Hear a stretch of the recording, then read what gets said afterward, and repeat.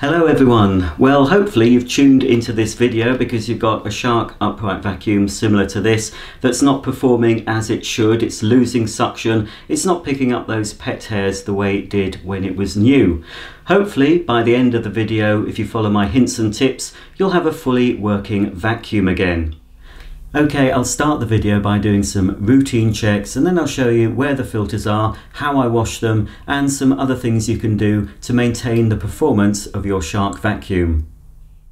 This particular model is an NV680, but it's also very similar to the NV681 and also the True Pet versions. So if your Shark upright cleaner looks like this, most of the things I'll be showing you should be relevant to your model.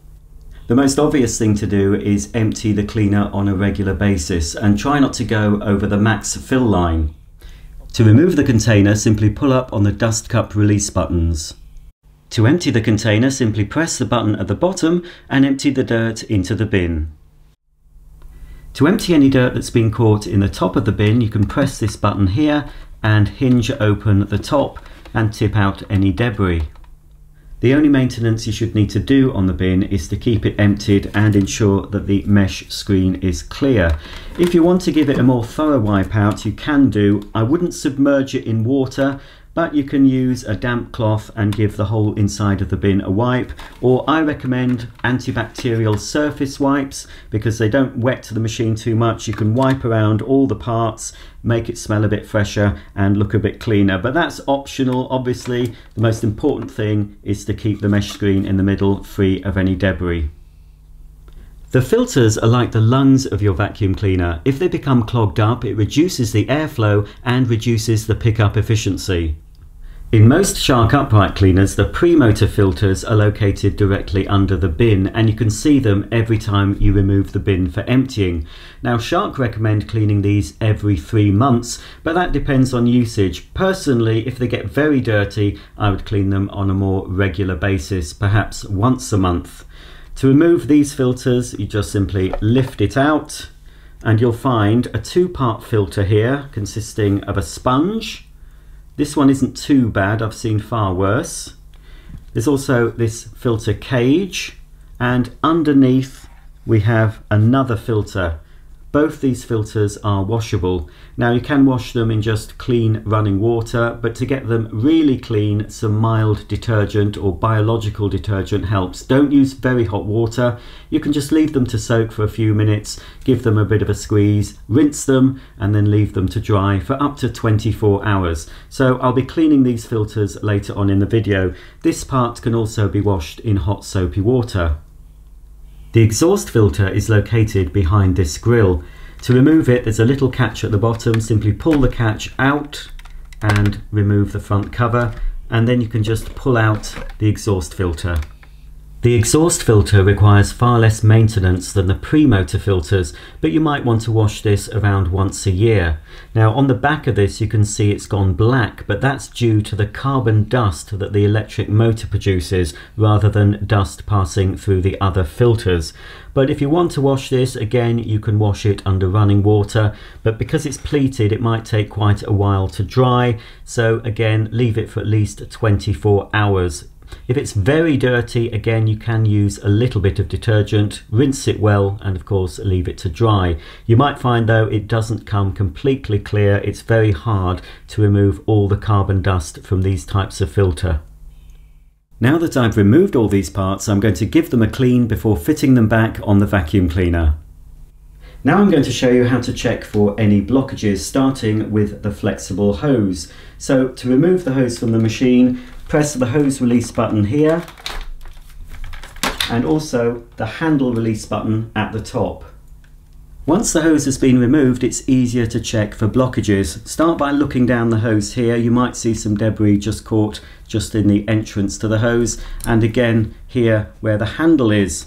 If the blockage is further down, you could try stretching out the hose gently and shaking it, and the debris may fall out.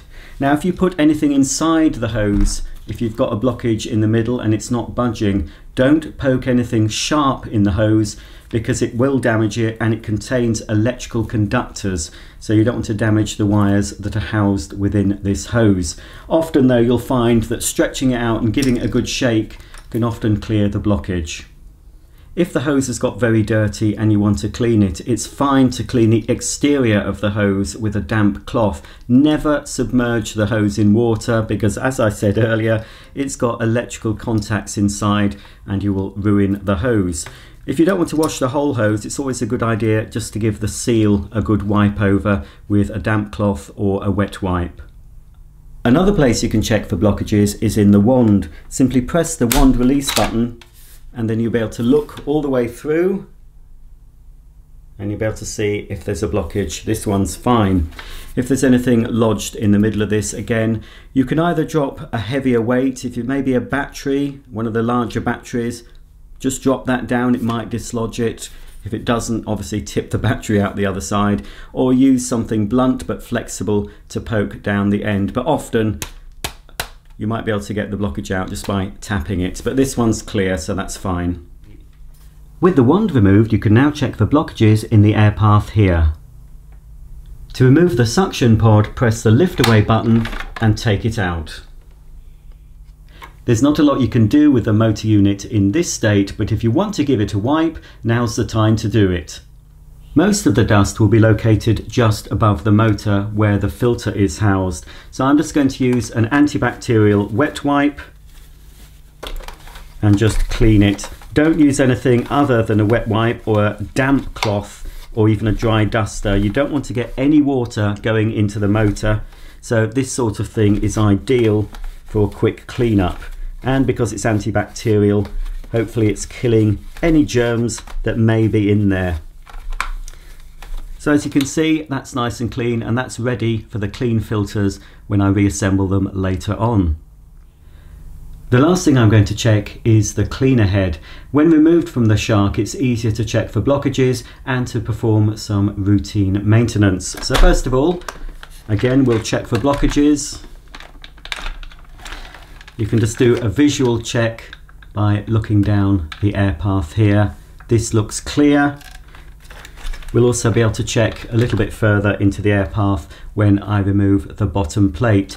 Now, one thing I'll point out too that has been a problem in the past with some Shark cleaners, I'm not sure if it's been rectified, but this internal hose here can split. It's not just Shark machines, I've seen it happen on Vax machines, Hoover machines and other brands of vacuum cleaner. If that hose has split anywhere, it means you will be losing performance and suction.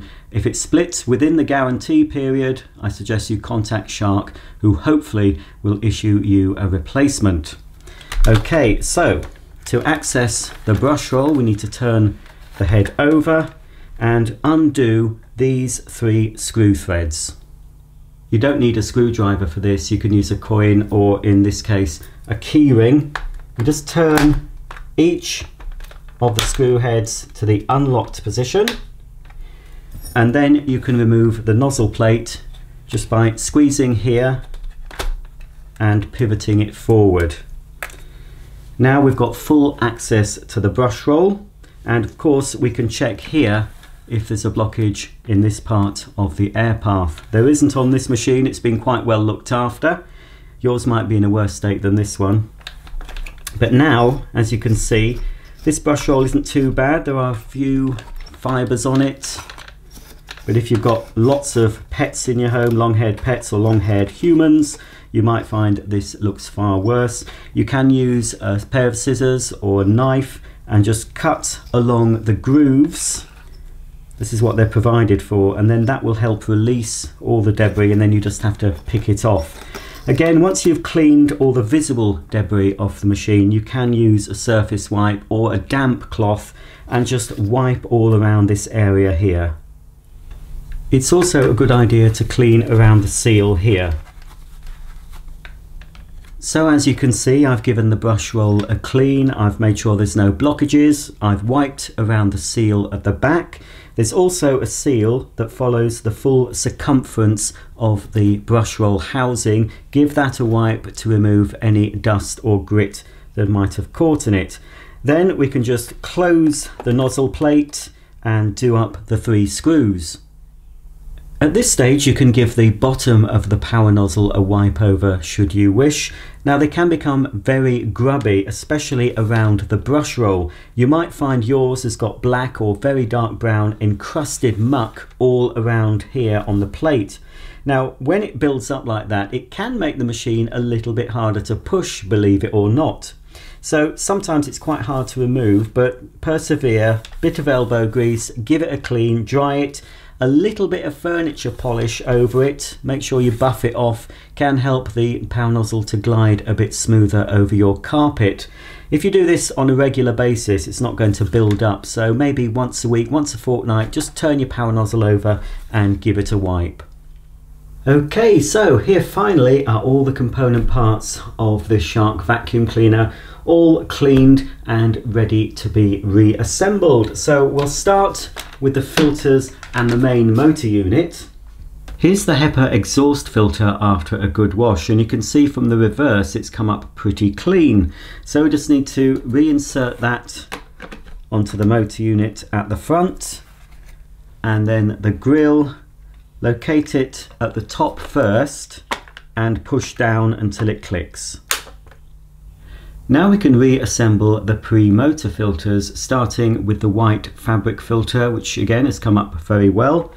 That goes first in the cavity there. And then we've got the sponge filter and filter frame. Now this has become a little bit discoloured after quite a lot of use. Obviously you can buy replacement filters. If after several washes you think it needs replacing, then you can get those filters direct from Shark. But we need to pop the donut shaped filter onto the filter frame like that and put it just in the cavity there above the white filter. As you can see, I've given the dirt container a bit of a clean. I've made sure that the seals at the bottom are clean, and I've also cleaned the seals around the top. It's also dry, so that's ready to put back into the cleaner. Next I can attach the wand to the power nozzle, and then the handle to the wand. Now we fit the hose to the suction unit, replace the cleaning tools, replace the suction pod on the wand, clip the hose into its holder, and finally wind up the mains cable. So there you go, that's the Shark NV680 fully assembled and ready to clean again. If you've enjoyed this video, please thumb me up, please subscribe, click the bell icon, and you'll be notified of all my new uploads. If you have any comments or questions about this vacuum cleaner, please comment below, and I'll see you all very soon. Bye for now.